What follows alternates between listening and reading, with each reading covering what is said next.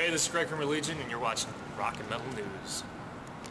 Hey guys, this is Ron from YouTube's Rock and Metal News with the Rock and Metal News update. All That Remains have released a new music video for their track Victory Lap. It has live performance and behind-the-scenes footage. You can check that out in the link in the description.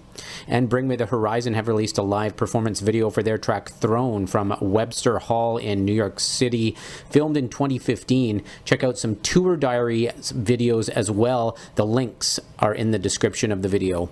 This is Ron from YouTube's Rock and Metal News. Thanks for tuning in.